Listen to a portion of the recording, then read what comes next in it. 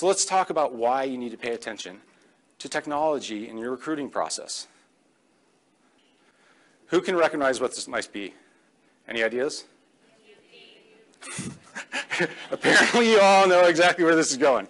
So show of hands, how many of you have been to the DMV before? All right, keep your hands up for a sec. For those that have been, how many of you would categorize that as a positive experience? Where'd all the hands go? How does this relate to recruiting?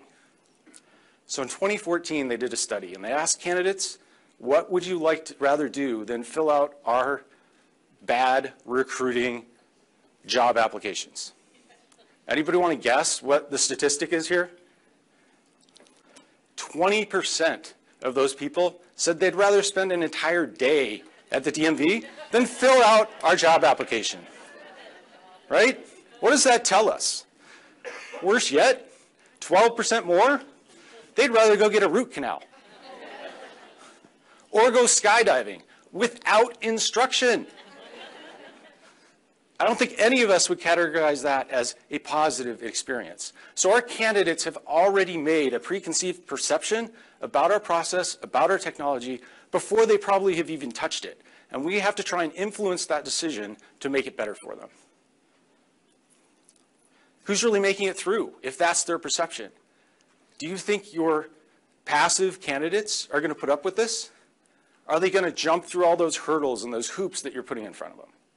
So why is this recruiting experience so bad that over a third of our candidates want to jump out of planes, get root canals, or go spend time at the DMV?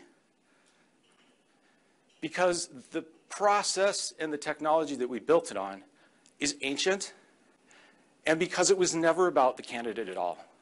It was about compliance. We wanted to cover our butts so legal didn't come after us. We wanted to integrate our systems together in one place so they could talk to each other and do cool reporting things on it. Worse yet, it was about making our recruiters' lives easier, about flicking candidates out of the process rather than opening them with open arms and welcoming them into the system. Candidate experience is the last thing ATSs think about. So what as talent acquisition leaders do we try to do?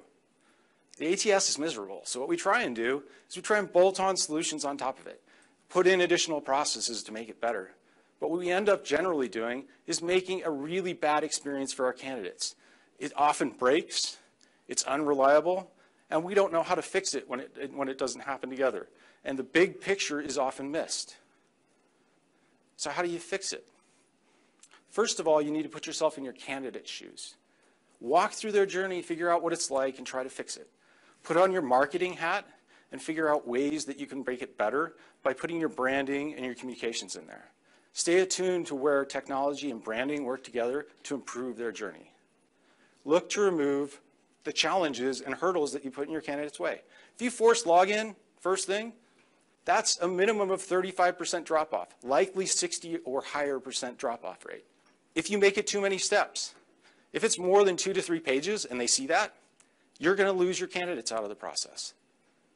If you're asking them too many questions, every 5 questions you ask them, all the way up to 35 questions, doubles your drop-off rate. Can they use their social profile to fill out the form? Does your resume parsing work?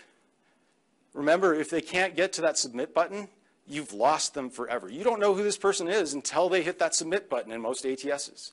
Put a talent network form between that apply click and your application process. And then send out 24, 48, 36-hour reminders to say, hey, looks like you dropped out, please come back. I think there's a huge opportunity here. There's a paradigm shift happening, and you can either be part of it or you can lag behind and try and catch up. What is that, you say? I think the opportunity is blow up what we think an application should look like. Think of them as leads. Nurture them through the system. Match them to jobs. But don't make them go through the whole process. How good are resumes today anyway, right? Is that really what you want to know? In conclusion, if you think like a marketer, you put yourself in your candidate's shoes and you follow through their journey, and you think about adding bits of branding and bit of content here and there, sprinkle in a little technology to make it easier for them, you'll make a huge impact on your recruiting efforts and the bottom line.